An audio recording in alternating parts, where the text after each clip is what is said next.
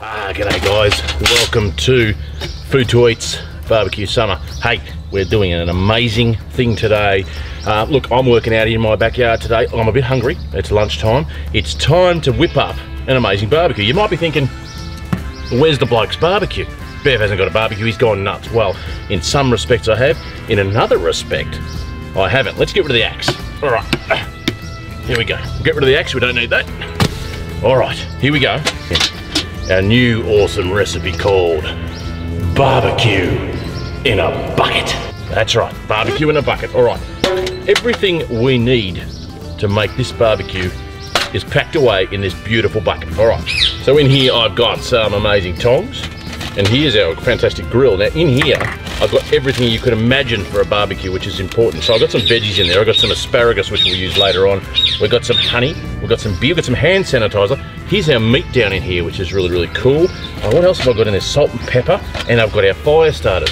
So it's pretty simple, guys. We unpack this, we get our coals going, and we get the barbecue in the bucket underway.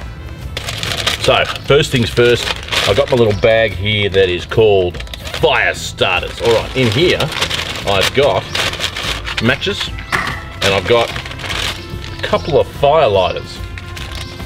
We want to whack those straight in, and we want to put them all a bit of a round like that.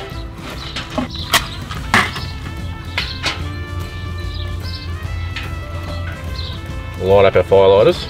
Let's just put it in. Let's get our little bucket fire going. She's starting to come along now.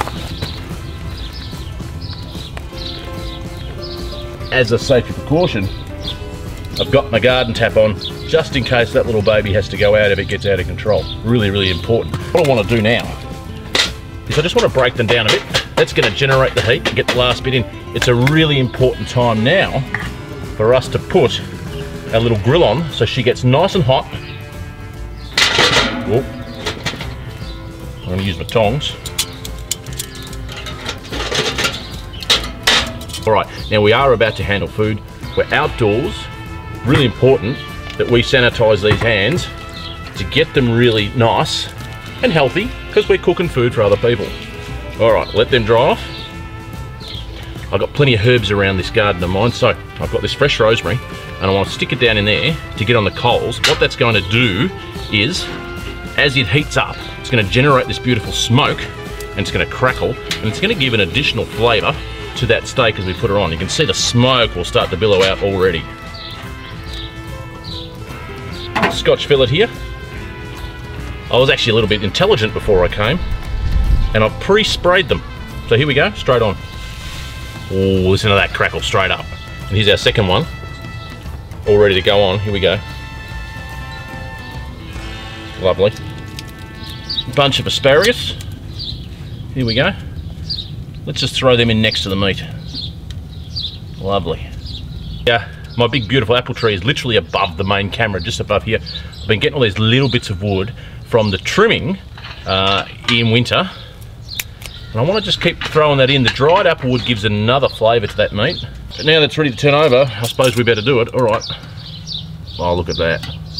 You can see the beautiful rendering down of the fat, which is that slow cooking style on there. Isn't that beautiful? Stunning.